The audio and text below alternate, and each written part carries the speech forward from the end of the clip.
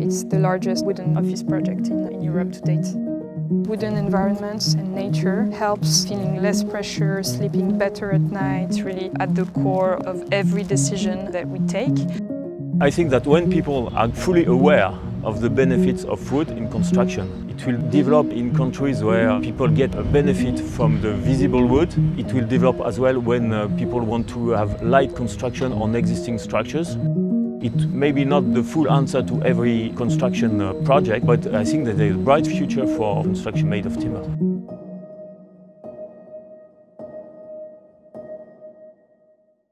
I'm here at Arboretum on the outskirts of Paris. This is one of Europe's largest developments built mostly from wood. We've come really to find out why use wood, what the benefits and advantages of wood are over concrete and steel, the traditional building materials, and I guess why more architectural firms and developers are not using wood.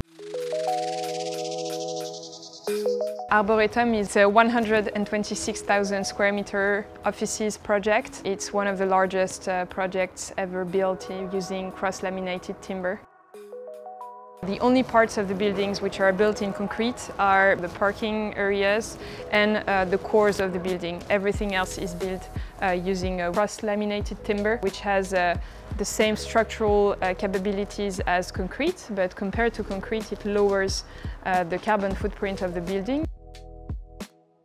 A typical building built using concrete will emit around 1.2 tons of CO2 per square meter, whereas here at Arboretum we are at 673 kilograms of CO2 per square meter. So as you can see, we divide by 2 the carbon footprint of the building. We quantify the carbon emissions over the life cycle of the building, taking into account construction, 50 years of operations and end of life of the building.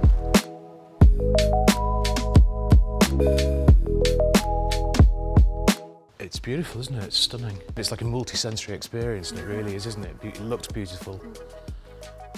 It feels beautiful. Every time I have a visit, people touch the wood. You would never do that with concrete, right? Never, never. And it smells wonderful, and it's beautiful. We've done some research based on scientific papers on the effect of wood and nature on your psychology. Providing people with wooden environments and nature helps feeling less pressure, sleeping better at night.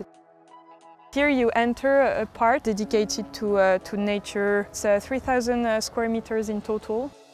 I don't think I'd get any work done if I worked here. Actually, you would spend maybe 30 minutes just relaxing and enjoying the sound of water, and then being much more focused for your writing. Talk about the mental health benefits of working in a wooden building. I presume that all this biodiversity has a similar positive effect. Lowering the carbon footprint of what we do is key for us. It's really at the core of every decision that we take.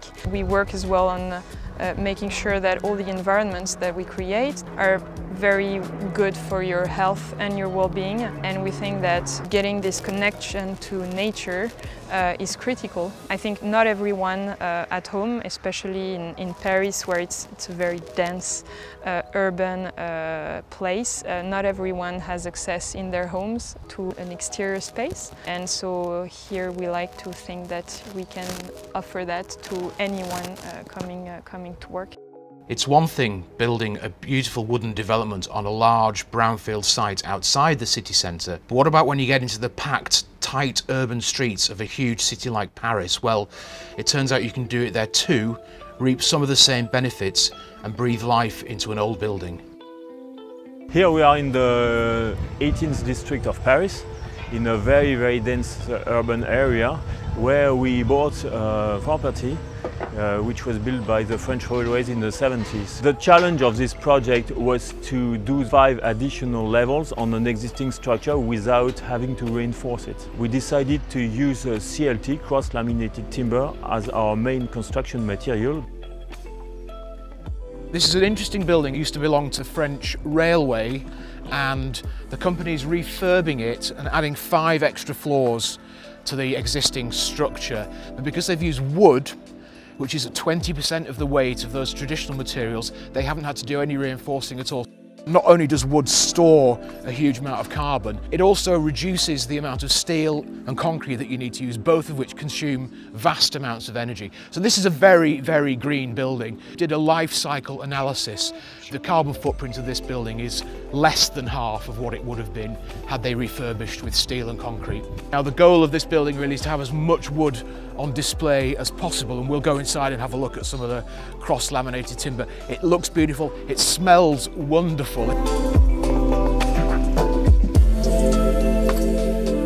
We're inside the building now, and as you can see there's a lot of wood around. If you look up to the top there, that ceiling is cross-laminated timber, which is this amazing engineered wood product. That's actually the floor of the story above. They haven't put any false ceilings in, and again that reduces the weight of the building. And on the floor as well is cross-laminated timber. So it looks amazing, it smells amazing, there's wood everywhere. I can imagine this being a really happy and healthy workplace. Wood is a fantastic solution when it's about doing construction on existing buildings, especially in dense areas. Having everything prefab in factories instead of doing things on site, you reduce a lot of trucks in the cities, so this helps a lot the relationship with your neighborhood. Also, you can suppress the need of reinforcement of the existing structures. And how much does it cost to refurb a building in the way that you're doing it compared to doing it the traditional way? Well, it depends if your metrics are about euros or CO2, my friend. Those new technologies with biosourced materials, they are a little bit more expensive because they are new. People are not used to that. You have to pay a lot of attention to the details. You have to make a lot of efforts to make all these things possible. But you get a lot of benefits that even maybe were not foreseen at the very beginning. Using biosourced materials brings a lot of benefits in terms of CO2, but also in terms of economics of the project. The wood seems to have so many advantages as a building material. Why aren't more people building with wood? No, it's something that has been growing in France. We've been leaders in that domain. The current French regulations now impose on developers to calculate the carbon footprint of what they're about to build and what they're about to develop. And there are thresholds that you need to comply with, written in the law. It kind of pushes the whole industry to use more wood and to use more biosourced materials because they have this negative carbon footprint compared to concrete. It works well, as you can see here. I mean, it's 126,000 square meters built using that technique, so it shows that it's feasible. So I think, you know, it has great days ahead. What's next is to make more common things which were a little bit exceptional in our projects. We have made a lot of research on the way to protect wood from fire. There are a lot of questions about how to improve the way we put in place the wood during the construction. And finally, I would say the building regulation, the building codes are very imprecise about the use of wood. And now we have to educate all the community of people who are involved in the construction business to these norms, which are extremely precise and which are going to be updated next year with a very, let's say, significant amount of work done all across Europe to define the right way of designing wood structures. I think that when people are going to be fully aware of the benefits of wood in construction, I think that there is a bright future for construction made of timber.